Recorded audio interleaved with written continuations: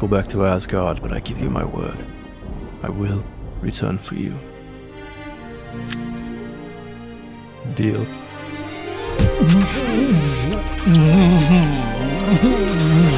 Whoa.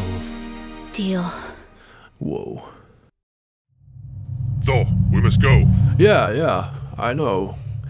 I just, I think I may not want to leave now. What? Well, I've got my hammer back, I've got a hot girlfriend. Things are really looking fairly well for me. But what about Oh yeah, I'm gonna stay. Good luck to you, old friends. So you just abandoned everything? Of course. Wouldn't you? No. Yes. Dude. What can I say? Chicks are my kryptonite. Yeah, I'd probably leave it all behind too. Yep. But still, what about your brother? I mean, won't he destroy that ice realm?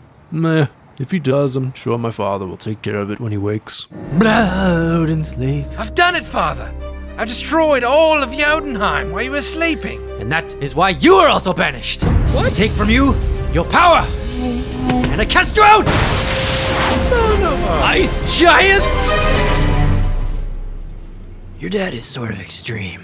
Well, I suppose he's a little strict, but everything he does for a reason.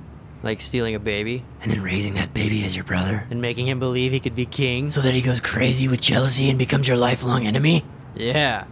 Way to go, Dad. Yes, well, that may be true. But at least I have a father. Oh, burn!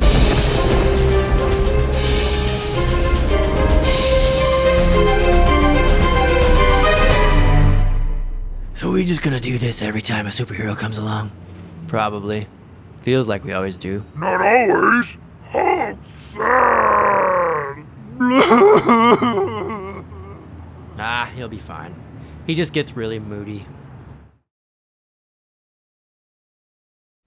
I've been carrying this hammer all day and my arms are so Thor.